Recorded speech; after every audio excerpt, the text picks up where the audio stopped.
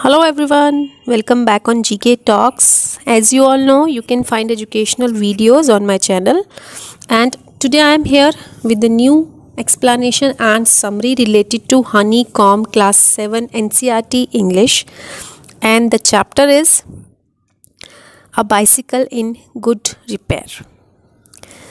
So before starting, if you wish to go on a long bicycle ride, the bicycle should be in good condition, of course.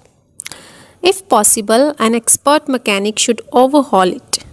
But what happens if the machine has a will of its own and the mechanic knows next to nothing? So it is a story of author and his friend. Let's begin it. The narrator one evening accepted his friend's proposal to go for a long bicycle ride. He got up early and started waiting for his friend. His friend came half an hour late. He examined the narrator's bicycle. He shook the front wheel with force. He didn't heed the narrator's request not to hurt the machine. The friend declared that the front wheel was unsteady and it could prove dangerous. He asked for a hammer. He took the front wheel off the fork and held it between his legs.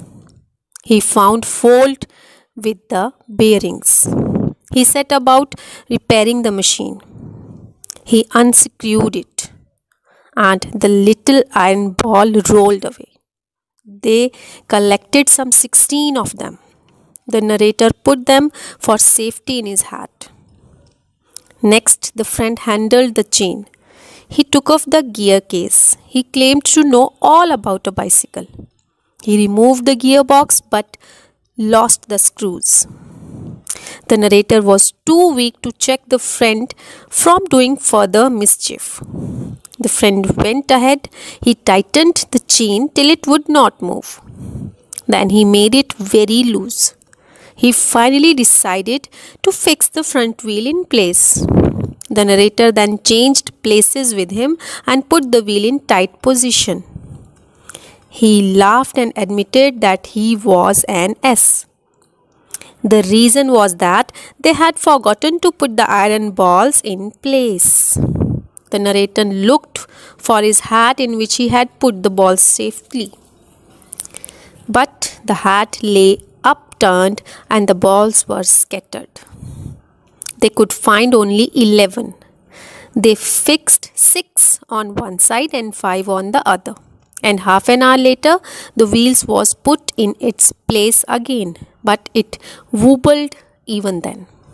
The narrator was impressed not so much by his friend's skills at repairing the bicycle as by his confidence in himself and his hopeful attitude. The friend got encouraged. He then set to refix the gearbox. He put the bicycle in different places and positions for the job. He lost his balance and hurt himself on his head.